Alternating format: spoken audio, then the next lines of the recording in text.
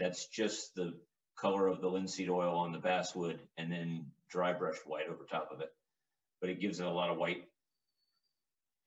So tassel that flops over, it's easy to carve through that really quickly if you don't draw it out first. All right, and the side of the face. So the way I do a rough out, and it doesn't matter whether it's one of my rough outs or someone else's, I start them almost every rough out I do, I start the exact same.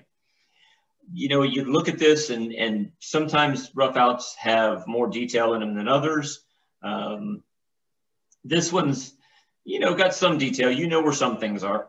So now though you can see the planes of the hand are there.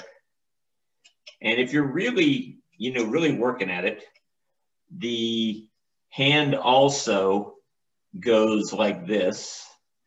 So your hand goes, you know, it rounds this way, and it also rounds this way.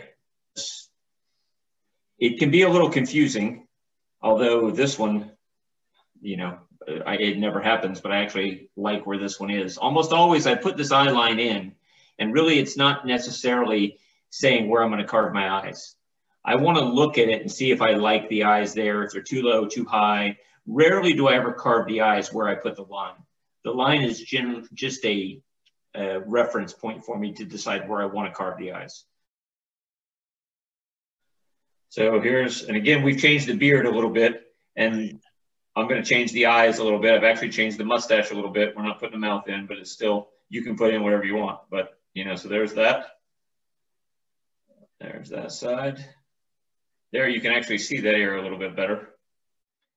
So I'm going to do the mustache. The mustache, even though I've got all of this extra mustache now, it's still kind of hard to do more than 2 passes on it. So, you know, you can force it. This is a little bit smaller, number 9, still a Ramelson, than I did the first pass on the beard with. I don't put a center line in my mustaches. I just would rather have them flow in there. So I think you have, you know, the idea of what's going on here. There's a multitude of different ways you can do this guy. Like if you haven't done it yet, remember I started out with one with a longer beard and skipped all this detail in here, which if you don't want to fight with all those tiny little pieces of wood, you can do that. Talking about fighting with little pieces of detail, you know, it's hard enough to just leave this belt buckle here in general and have it stay that thick and work that well. But it really gets crazy when you try and do that part in the middle where you want to show the belt going through it. But I got an easy way to do that you can use for many, many different things. But when I do this, all I do is I take and I do the same stab cut things I was doing with the eye. Now you have to be careful. When you're going across the grain, you can put it in there pretty hard and there's not a lot of danger of any problems. When you're going with the grain, it will go in there way easier.